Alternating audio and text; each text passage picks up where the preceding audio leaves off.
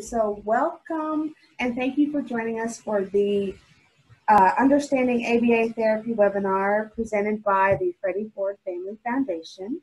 My name is Felicia Ford and I am the president and founder of the foundation. I am the mother of 3 boys on the autism spectrum. The Freddie Ford Family Foundation supports underserved families impacted by autism, and we are working to raise awareness of autism spectrum disorders. We thank you so much for your joining us today, and our featured speaker is Jackie Kline. She is a Board Certified Behavioral Analyst. So we're going to dive right in. So Jackie, can you tell us about your background and experience working with ABA therapy? Sure. First off, thank you, Felicia, for having me today. I'm very excited to have this discussion regarding ABA. And a little bit about me and my background. I have been working in the field of ABA for almost 9 years now. My master's degree is in rehabilitation counseling, which is a counseling degree geared towards individuals with disabilities. And throughout my time in grad school, I worked as an ABA implementer. So after about a year working as a counselor after graduation, I decided that I kind of liked this behavior analysis and wanted to go back. And so I completed a master's course sequence in order to get my certification and test to be a BCBA. So in that almost 9 years, I've worked in the natural home. I've also done some community-based services. I've worked for Missouri First Steps, which is the early intervention program in the state of Missouri. And currently I work for special school districts. So I'm placed in 2 early childhood centers in the St. Louis area.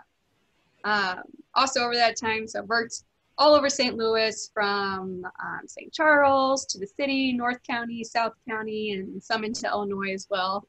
I've worked with a variety of ages. So I think my youngest kiddo I worked with was 1-year-old, and the oldest individual I worked with was 68 years old. I've worked with individuals with a variety of diagnoses, different skill sets, different family dynamics and cultures, and a wide variety of challenging behavior as well. So as an ABA or BCBA, ABA therapist, can you tell us what your specific philosophy is for implementing services? Sure. I probably have a couple, but my main one that I find repeating a lot is that when it comes to behavior intervention plans or providing services, developing programming, I like to keep things simple, functional, and fun. Simple because in ABA we rely a lot on others, including family members, parents, teachers, all other individuals involved with the person that we're serving to carry over services. So in order for that to be effective, we have to keep things simple and doable. Functional, meaning that it's practical, important, useful, meaningful for that specific individual. And then fun, because you get a whole lot more buy-in from the individual you're working with and those working with them if you keep things fun, especially if you're working with the little ones too, of course. And that's why sometimes it looks like play, right? When some parents may watch you interact and think, oh, you're just playing with my child. I don't understand what's happening. Is this therapy or is this play? So have you had that experience? Very much so, especially with the younger ones. So working in preschools and then also doing first steps and working with the little guys, it does. I mean, you walk into a session and you're like, wait a minute, you're just playing. But so much of those skills that we work on, you can do through play, and that's where you get more buy-in with the little ones. They want to engage with you when it looks more fun and play-based. So, I mean, we can work on requesting for things during play, back and forth, engagement, attention, all kinds of different skills we can sneak in through a game or activity. So, can you tell us more about what ABA therapy is specifically and how you work together with other therapies like OT, speech, and maybe possibly physical therapy? Sure. Yeah, I'll dive in a little bit to kind of define ABA first, and then chat about working with the other service providers. ABA ABA is sometimes difficult to define simply because there's so many things that we cover.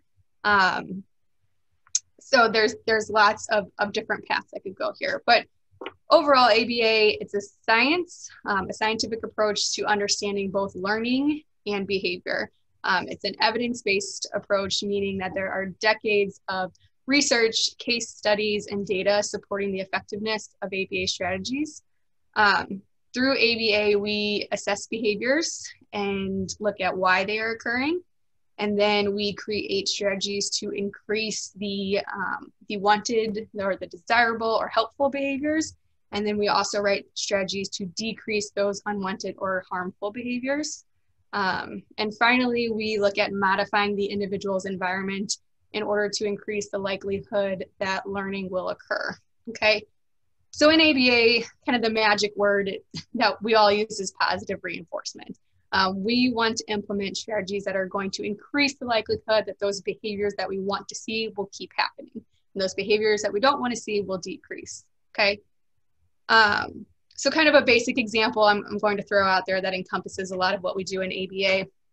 Let's say when your child wants a cookie, they walk to the pantry door and start kicking the pantry door, okay? Just gonna throw this example out there. So when we implement ABA, we look at that behavior of kicking and we assess, okay, why has the kicking occurred? We figured out, okay, they're trying to communicate something. This behavior is communicating that they want the cookie, okay? So that behavior that we identified that we want to decrease is the kicking.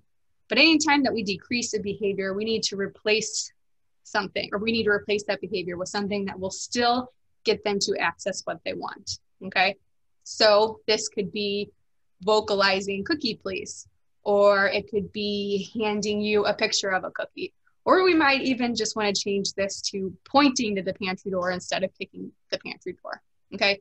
Whatever we decide, that is now the behavior we want to increase. So moving forward, we will only provide that cookie when that appropriate behavior is occurring.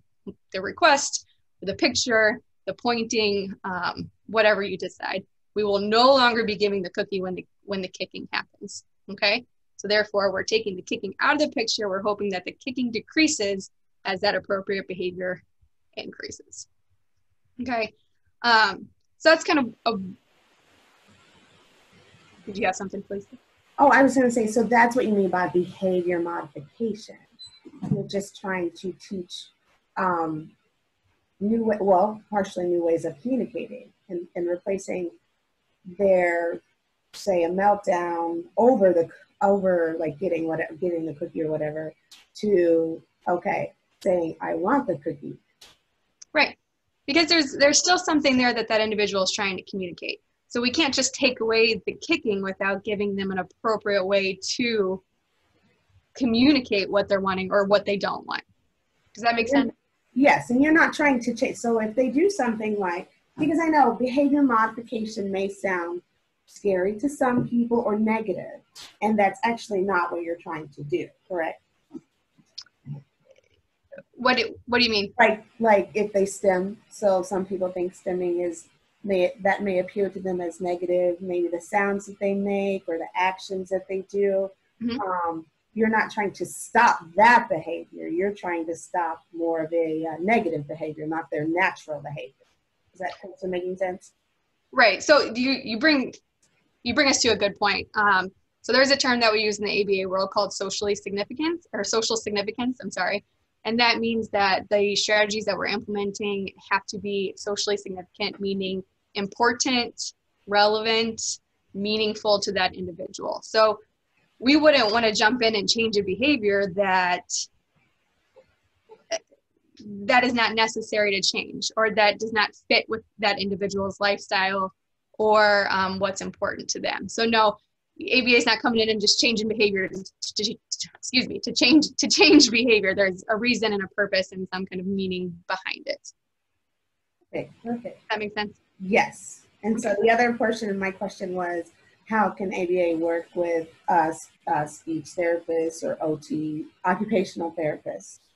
Yeah, sure. So there's several things that ABA can help address that coincide with OT and speech, right? So were called in for, concerns with the behavioral concerns we talked about, communication. So therefore we rely a lot on speech therapists, social skills, self-regulation, which a lot of times where OT comes in with some of those sensory strategies and other self-regulation strategies, independent living skills, toilet training, food selectivity. So those are all kind of examples. And how that fits in with other service providers. So I actually worked with the First Steps speech therapist who described the difference between ABA and speech and OT in a way that just kind of clicked, I think, for me and for some other people. She said, to put it simply, speech and OT address the can't, and ABA addresses the won't. And I thought that that was just a really good, simple way to describe that. So they work on the skills that have not been developed yet, that are not apparent, where we work more on they're not willing to engage in those skills or willing to engage in that behavior. So some ways that we work together nicely. The speech therapist I work with right now, she's wonderful. I talk to her probably every day. We collaborate on every child and work together a lot to develop programming and strategies. And it's great. Like we talked about before, behavior is so much about communication, and being able to replace some of those interfering behaviors with appropriate communication. In order to do that, it's very helpful to have a speech therapist working with you who knows the best mode of communication that's specific to that individual. Another way that we work nicely together is typically ABA services. Through ABA services, the individual gets a lot more time with ABA because ABA is so reliant on repetition and increasing the opportunities to work on those skills. So whether you're an in-home service or school-based, you typically see more time spent with ABA than maybe like OT or speech. And so a lot of times we work on those learning to learn behaviors and those prerequisite skills in order for those individuals to be able to maybe sit through a speech session a little bit longer, or be able to attend to a speech or OT session a little bit longer, or they've practiced more of the tolerance piece with us. So then when they go to a speech session or an OT session, they're not having to focus so much on the behavior obstacles, that they can really focus on their skills and their practice, and then be able to hit those skills a little harder and a little longer and move forward a little quicker. Does that make sense? Yes, it does. Yes, it does. Okay. So then can you give us, explain to us what the purpose and of the assessments or initial evaluations are and how they look for the families? Sure. So with ABA assessments and evaluations, there's kind of two paths we can go down. So the first one would be those assessments that look at basic language and learning skills. So these are the tools that we use to develop more of the academic sort of programming, the basic learning skills, where you would see some discrete trial practice, kind of the table work that sometimes you see in ABA. And some of those tools are called the VB map, which looks at verbal behavior. You might hear PEAK or ABLES, and all of these assess those basic learning and language skills like requesting, imitating, labeling, matching or visual, perceptual skills, play skills, following directions, things like that. On the other hand, if we're looking specifically at behavior plans and behavior intervention strategies, your BCBA will typically do what's called a functional behavior assessment or a functional analysis. And these assessments include observation of the individual. So we're taking data looking at the behavior of concern that we're assessing, what happens right before and what happens after. In addition to those observations, we do some interviews with people that are closest to that individual, usually with parents, teachers, caregivers, to find out a little bit more about behavior, when it occurs, what may trigger it, what typically happens after. And then in some, like in a functional analysis, we may even set up scenarios where we're testing certain situations with the behavior. And all of this information will help us determine why that behavior is occurring. So then we can put strategies in place in order to address those specific behaviors. Okay. And so you said like peak and ABLES. Can you just explain specifically like what does ABLES stand for? What does peak stand for? Are they acronyms or is that just specific to you guys? Peak is not. So VB-MAP is verbal behavior. Peak is not an acronym, right? I don't think so. I would have to look back. ABLES is assessment of behavior, language, and learning skills. I think I can look that up for sure. Okay. It has left my brain because I just use the acronym all the time, and I know what it assesses. But yes, they are all on those basic language and learning skills that we're looking at. So basically, when you're doing your initial evaluation and assessment, once again, it's something that may, to a parent watching it, it is observational. You're watching the interactions. You may not, you do interact some, of course, but you're also watching the behaviors and how they respond, correct? That's part of it, but in each of the assessment and evaluation, typically, like I would go in and test some of those. Like if I'm doing one of the learning skills, I would have some materials where I can, put a matching activity and be able to see like, okay, match this to see where the skills are at. So it is hands-on. You're going in and assessing some of those skills like with materials while you're there. And some of it is observational because individuals might work better for someone that they have a relationship built with than myself. So it really just depends on the individual as well. Okay, so then my next question for you is, who provides ABA services? Sure.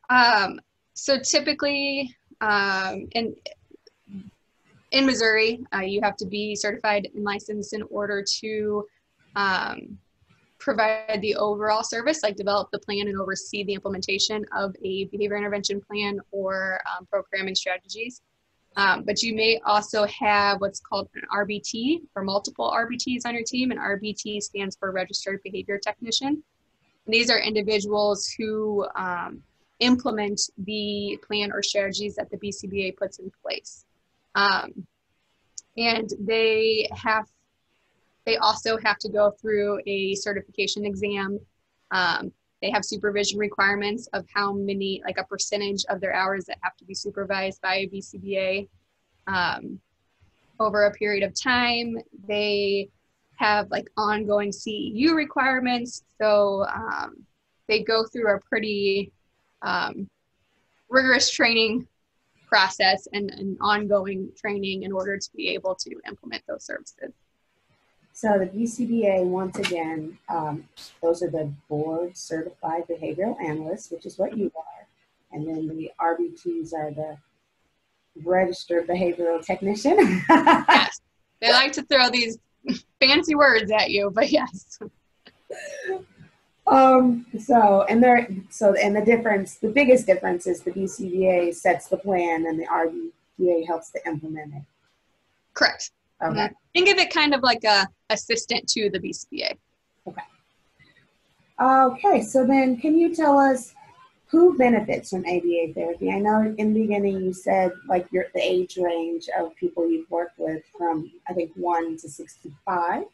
So give us an idea of who benefits and what kind of activities you might do along the spectrum of ages, if you will. Yeah, of course. I mean, who benefits from ABA strategies? I think anybody can benefit from ABA strategies. I use them on myself often.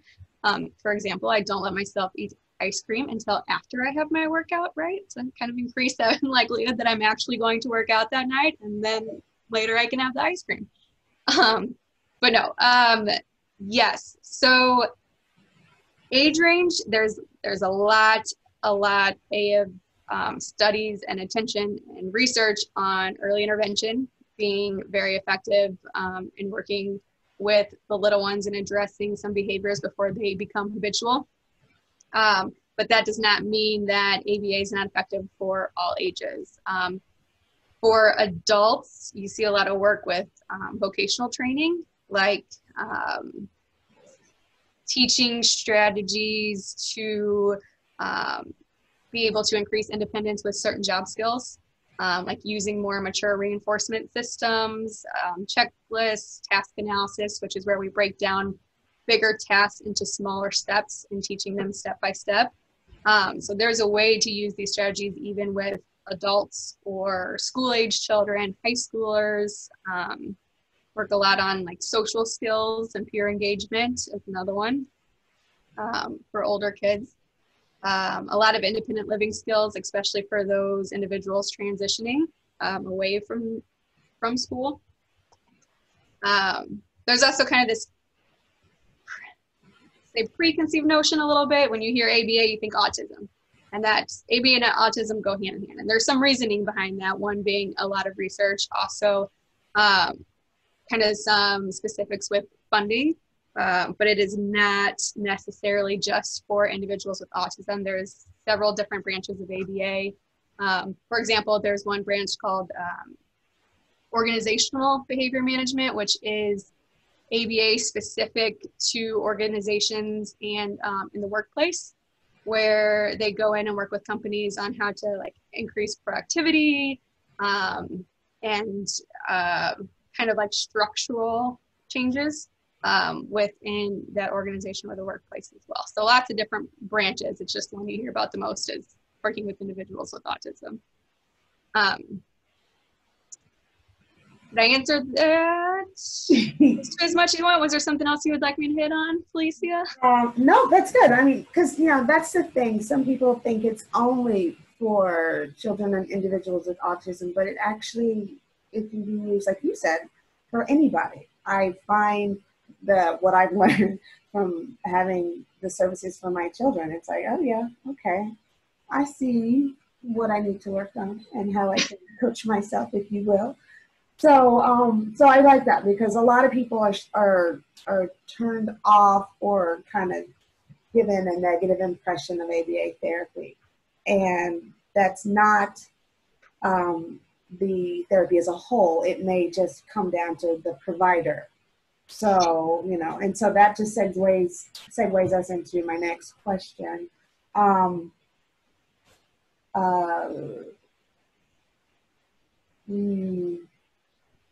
How is ABA therapy implemented in home setting, school setting, community clinic? Yeah. So yeah, as Felicia said, there's different settings where ABA might be implemented. So you have your natural home setting where your providers come into your home and work with you and your family on some strategies for your child. There is community-based services, which sometimes go hand in hand with natural home. And there's also school services and clinic services. So those are kind of 4 examples of settings where ABA services might occur. So some differences between those 4 for natural home services. I think family involvement is key because you have to make sure the strategies that you're putting into place, you're working with the family and developing those together and taking into account family dynamic and also cultural aspects. Okay. There we go. You want to make sure, kind of like what we talked about, socially significance before, whatever you're putting into place has to be socially significant for that family as well. So some things you might be looking at in the home are home routines like mealtime routine or nighttime routine, teeth brushing, kind of things like that. You may also look at interactions with siblings, following parent directions, play skills in the home, some communication strategies you can put into place at home, and then sometimes some of those discrete trial training skills as well. Community-based services. So sometimes when you get in-home services, you can do both in-home and community, just depending on your provider and also your needs as a family and for the individual. But typically when you are working on community-based services, you're looking at expectations within a public place. So this could be voice volume, expected versus unexpected behavior when you're in public, tolerating crowds, maybe having to wait for something, waiting in line, or even teaching that individual self-advocacy skills, or independence in the community. Safety is a big one as well. And also looking at following directions. So following directions in a room when you're the only other person in the room can be simpler than maybe following directions when you're in the middle of Target and there's lots of people around and there's a toy aisle and there's so many, different places to go. So kind of generalizing some of those skills to a more distracting setting. As far as in the school, a lot of that learning behavior occurs. So we're looking a little bit more at academics and our learning to learn behaviors. So being able to sit and attend to materials or attend to an instructor, be able to do some work tasks for an extended amount of time. But we're also looking at social play. At school, there's other peers that individual can access. So it's a great opportunity to work on peer engagement and learning how to play with other children or other individuals or interact with other individuals. Also following routines, communication, and some self-regulation skills as well. And then clinic is similar to school, but a little bit more intensive in that there's typically a bigger focus on the services being provided in the therapies. And there's also typically a smaller ratio of adults to children. So they can do more of that intensive one-on-one practice and work. And so if you're a parent and you are trying to figure out how to choose a provider, what questions should you ask? What should you look for? Sure. I love this question. So I have a couple of good question suggestions, I think both to ask when you're looking for a provider, but also just some initial questions to ask even when you have a provider and you're sitting down talking about what services are going to look like. So the first one I would suggest asking your BCBA is, how often will I see you? So how often will that BCBA be in your home or be face-to-face with your child? Just to make sure that you have someone that will truly knows your child and therefore can create a more individualized plan for services. Another question could be, how often can we discuss my child's services, and how often can we check in regarding progress? So communication is key. Families should always be involved in services. And as ABA therapists, we are constantly collecting data and analyzing the effectiveness of our programming. So everything we do, we collect data, we put it into a graph, and we see, okay, is this behavior we're wanting to reduce? Is it going down? And this behavior that we want to increase, is it going up? And if that's not happening, then we have to change something. Our strategy is not working, our plan is not working, so we need to modify. And that's something that should always be in communication with the families and with the individual's parents. So constantly checking in on, okay, where are we at? Is this working? Are we seeing progress? Do we need to change some things? Just knowing what's going on during services. Also, I think looking for a BCBA who, to that point also, who will make sure that you are involved in both planning and implementation of services, because so many of the strategies that we work on, they don't end, you don't have an ABA session, then it ends. So the strategies have to be carried over and practiced throughout the day and throughout the days. If you want to really impress your BCBA, you can ask, how is this plan socially significant and meaningful to my child? So have them explain to you, why are we working on this skill? What does this mean for my child? Why is this important for my child? How will this help later on in life? And then I think it's also a good idea just to ask, okay, what does an ideal ABA session look like for you? So if it's in your home, like, what does this look like? Are we going to be doing a lot of table time? Can we include other family members? Can we work on routines? Will we be accessing the community, or will it be in my home the whole time? Really trying to understand what it looks like, and then you can kind of compare that to what you have, what you're wanting for your child, and see if that is a good fit, or if that meets your expectations. And if not, then that's a good time to have a discussion of, well, it's not really what I was thinking. How can we incorporate more of this, or modify the plan?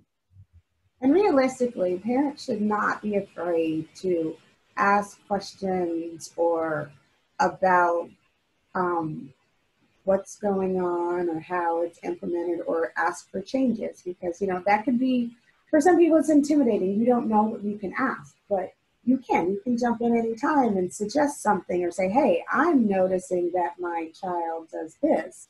Can we work on this, right? Yes, absolutely. And I can tell you, way more often than not, your ABA provider wants that parent involvement, wants that parent engagement, because services they flow so much better. They're more meaningful. They're more effective when everybody's on board and there's a plan that everybody is willing and able to do. So yes, the more questions, the more involvement, the better. And if there's a new behavior, by all means, share it with your BCBA or your RBT so they can figure out how to implement an effective strategy. Yes, and a lot of times if there isn't, a new behavior or new something that occurs, your BCBA might ask you, hey, can you jot down some notes for a couple days when you see it when I'm not here? Maybe write down what time this behavior is happening, what happened right before, how long does it last? And so that, we can look at that and say, okay, I think that this might be why it's occurring, and just have more of that information to base strategies off of. Absolutely. So can you tell us, how should parents or caregivers be involved in therapy? Yes, absolutely. I would say be present. I know, like I said, we cover a lot of minutes, a lot of time. Sometimes it's not possible to be available and present at every minute of every session. But work out a plan with your BCBA about how often you can be there and see what's going on. Consistent communication on strategies and progress. The biggest thing, I think in my notes, I wrote it a couple times just so I remember to hit on it, is consistency and follow through. So when your ABA session's over, that those strategies that are in place, they're still, like, you're able to implement them consistently and follow through with those expectations, even when a session isn't happening, because that's how you're going to see the quickest progress and the most effective progress. That would be my number one.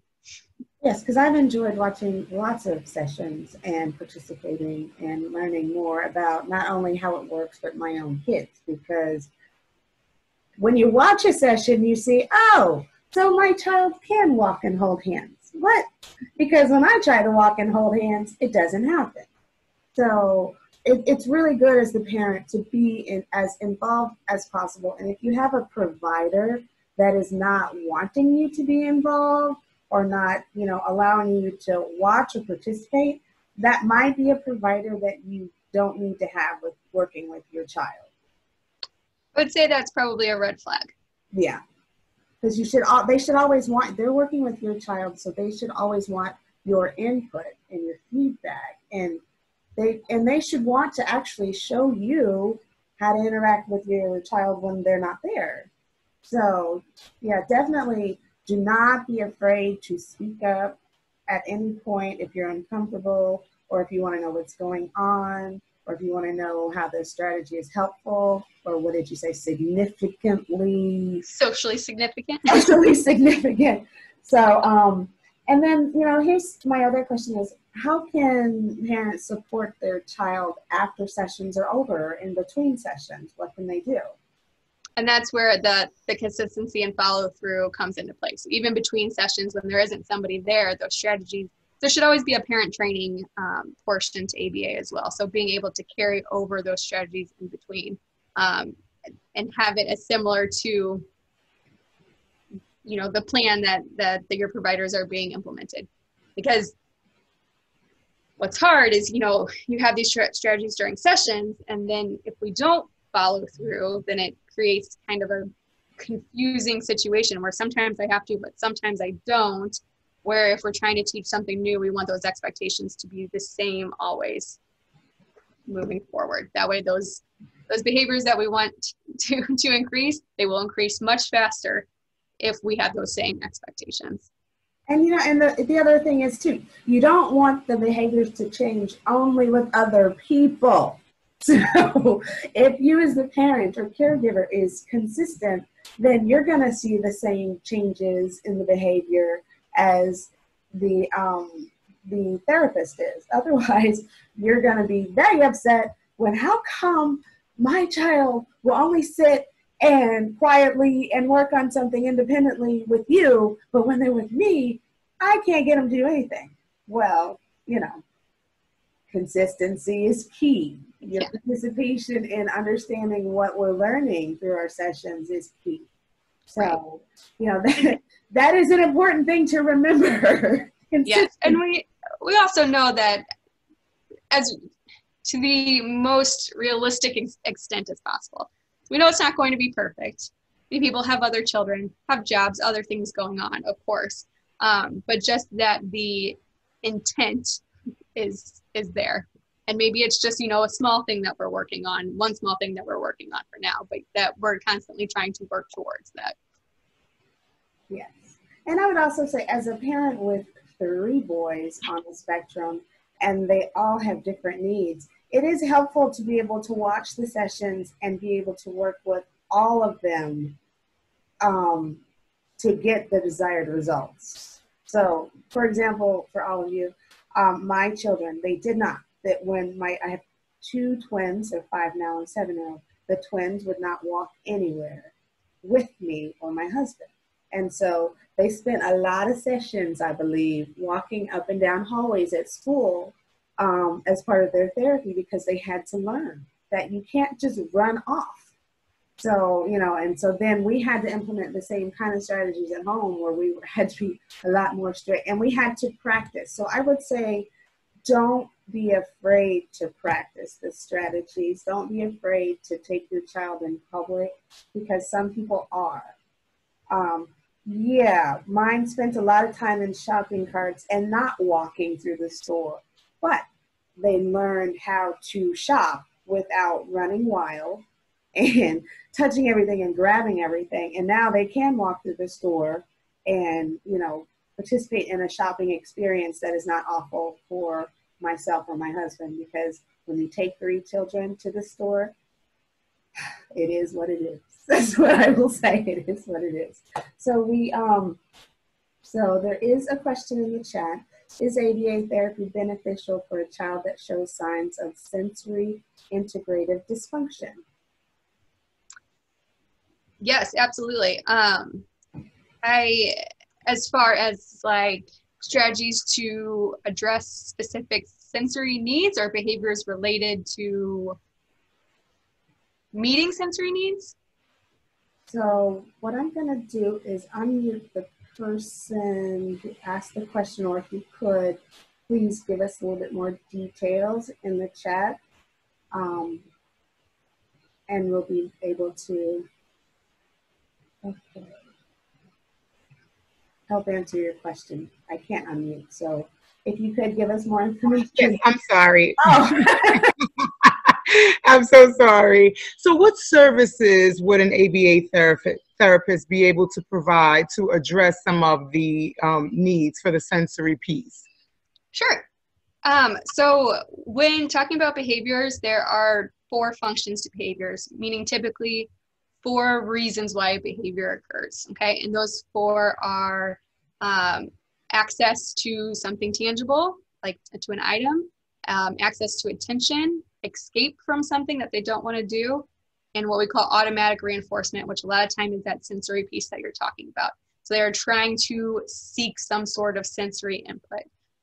So some of those that you might hear of most often would be like hand flapping, putting things in their mouth. Some individuals might spin in circles, like those kinds of behaviors. And so what we would do with that is, again, we would always start with an assessment to make sure, okay, this is what's happening. This behavior is occurring for some kind of automatic reinforcement to meet some kind of sensory need. And then we would look at, okay, what is that sensory need that needs to be met? And can we come up with some kind of replacement to meet that sensory need that might not be as harmful or distracting than the behavior that's currently happening, if that makes sense. We may also look at trying to implement an appropriate time where that individual can engage in that sensory seeking behavior, but maybe not at other times when they need to focus on schoolwork or engage in some kind of activity that is not conducive to that behavior occurring at the same time. Hope that answers your question. Very good. Okay. I hope that did answer your question. And I hit unmute, so if you have anything else to follow up, feel free. Thank you very much. It definitely answered the question for me, but I do have just a follow-up with that. Can you kind of talk about, because the characteristics you just mentioned, the spinning, the wanting to put things in the mouth, the flapping of the hands, can you kind of touch a little bit on what may possibly be causing those things? Is it a sense of calm? Just something that I can kind of understand it or relate it to kind of make it make sense. Sure. Yeah. And when you get into these kind of behaviors, it is tricky because I don't have a for sure answer for you. I have some things that it could be, but a very flat out, this is what's going on. I don't have it, especially without knowing the child and kind of being able to see what's going on. A lot of times it's, there's some kind of need, like that child may feel the need to explore something with their mouth, if it's that mouthing piece. A lot of times with individuals with autism, there is this sort of comfort in behaviors that are repetitive, predictable behaviors, kind of knowing what's coming. You see that a lot with children who will, play short clips of videos over and over again. So that could be it, of that comfort of knowing what exactly is going to happen. There isn't any anxiety of, I don't know what's about to happen because I can control this and I know it. Trying to think of sometimes too, just being able to regulate their body. So you hear a lot of OTs use the term knowing where their body is in space. So kind of that feeling of not having full control over movement, or needing some deep pressure to remind them where their body is in the space around them. So those are kind of some examples of what's going on. And actually that connects us back to, Felicia, to your previous question about how services can work well with each other. So typically when we have kiddos that have those sensory needs and need for sensory input, we work closely with an OT to develop those replacement strategies, or to figure out, okay, what is it that they need that might help them? So if it is that pressure, we might work into the day like sensory breaks, where proactively we offer squeezes, or we offer time to be rolled up in a blanket. We offer time on a swing proactively, so that sensory need is met before behaviors occur that are seeking out that sensory need. And that's really important, because I know my son had sensory supports built into his daily school schedule. So he knew that he had breaks he could take, where they had a sensory path right outside the room where he could do that and come back and focus, instead of him maybe, I'm not saying he rolled around on the floor, but I don't know. I wasn't at school. So, but he does wander. He's one of those kids that he doesn't always sit still quietly, but he may walk around the room quietly while you're talking. So they allowed him the flexibility of, hey, this is what we can give you. You can go take your sensory breaks and do this activity and come back. And then he was able to focus more. So that's key. They need to have those opportunities to express their needs, or get those needs met in a kind of a controlled way. So I had one other question for you. For some people who may have behaviors that they want corrected, and like you said, it's not necessarily that you have to have an individual with autism to get services. So how do you get, do you need a referral for ABA therapy? So there's also not one clear, of course, there's not one clear answer to this as well. It depends on your provider, it depends on the setting, it depends on your situation. What's tricky right now is if you're talking about in-home services or any services where your insurance will cover those. So that could happen in clinic, that could happen in home, community.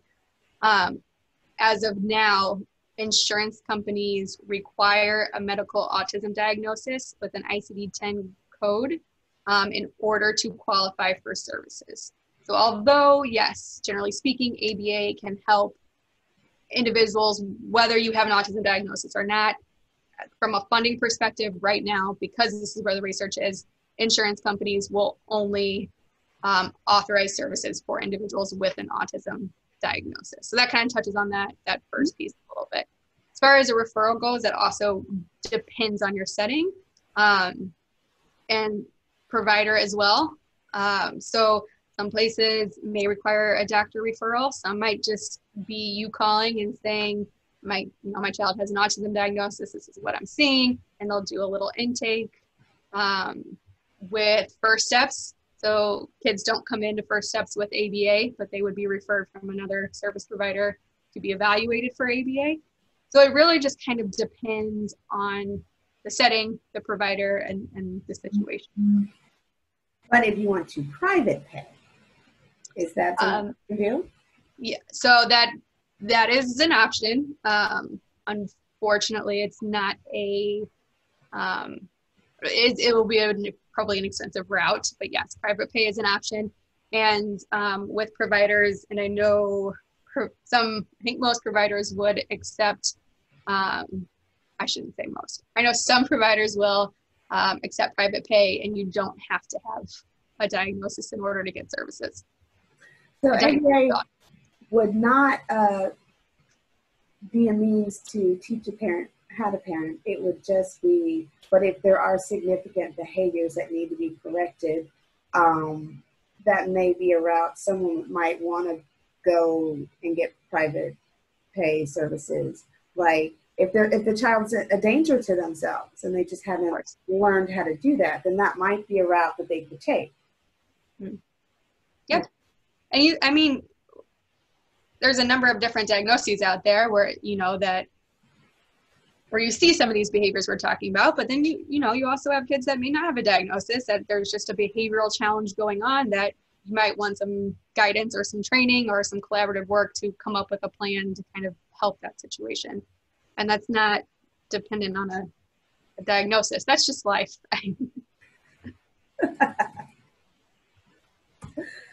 Okay, so at this point, I am opening it up to anyone that may have a question for Jackie before we wrap this up. Does anyone have a question they want to share in the chat? And then I can unmute you so you can ask. But we do want to keep the questions as general as possible, being mindful that some questions require an evaluation, and if she's not familiar with your child, she's familiar with mine, but if she's not familiar with your child, it would be difficult to do a specific question. So I'll give you guys just a few more minutes. So Jackie, this has been great. Great information. I hope everyone has a better understanding of ABA therapy now. It's not, I don't want to say the big monster that I've personally heard it to be, but it can be incredibly helpful for everyone and anyone that has a child with behaviors that they need help with. So I am seeing no questions. So I am going to go ahead and thank you so very much for joining us. It was a pleasure having you. I hope everyone learned a lot about ABA therapy and how beneficial it is.